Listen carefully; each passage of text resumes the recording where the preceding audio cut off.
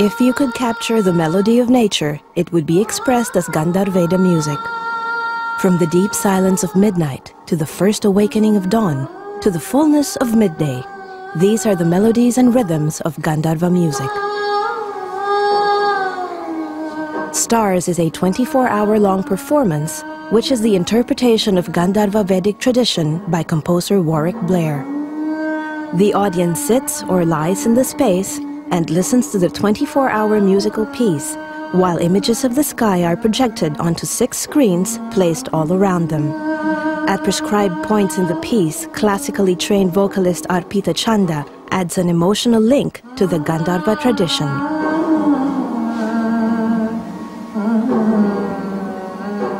"24 hours is one day, and in Gandharva form of music, one day could be divided into 8 time slots, or you could say 8 praharas, and each prahar is 3 hours long. So each 3 hours indicate a different form and different style of classical singing, and a different mood. This whole tradition translates perfectly from traditional Indian instruments to the ambient soundscapes produced for stars.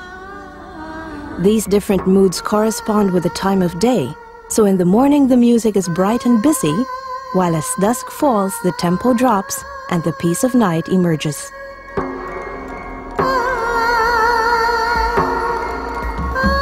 This has been my first time that I'm performing with Warwick, and with a Western composer actually, but it has been an extraordinary experience. It was very different from whatever I've done till date. I've never performed in a 24-hour concert. My concerts usually last 3 to 4 hours. It has mixed music with meditation, so I've not done that before, but this has given me a very, very soothing effect. Whenever I'm performing, it just makes me feel good, and I think it's very different and incredible experience I've had here. The original idea for the Stars installation came from ambient music specialist, composer Warwick Blair, who has a long interest in Vedic traditions. You just choose, or I just chose a little sample, a little audio snippet, which would generate a 3-hour section. It works really well. It seems to work because I've captured the right essence of that period.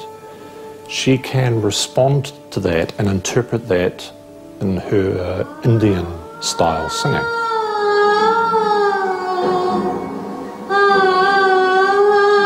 I'm just creating the sound, improvising. You just have to feel the music at that point of time, and whatever your mood is, you just sing accordingly. It's an idea that's been in the back of my mind, maybe 5-10 years.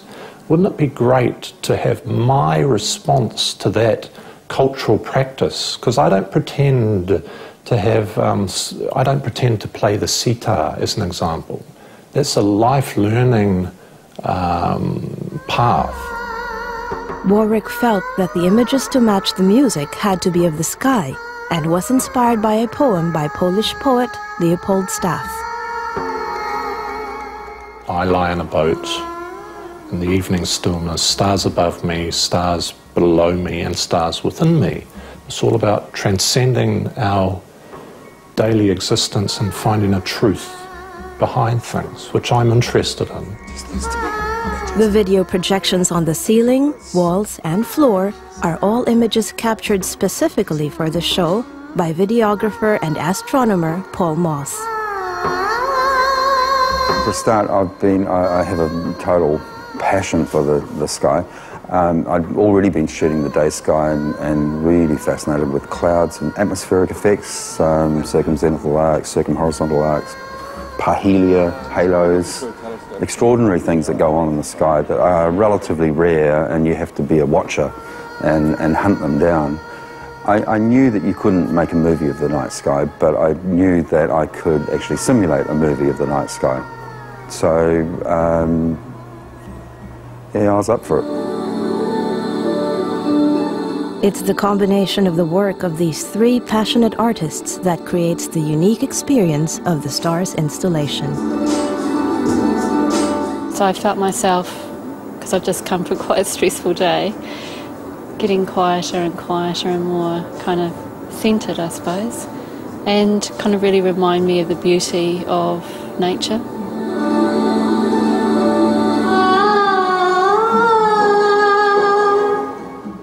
At the very least, it gives us an opportunity to step outside our existence and just take time out, which is becoming more increasingly difficult to do.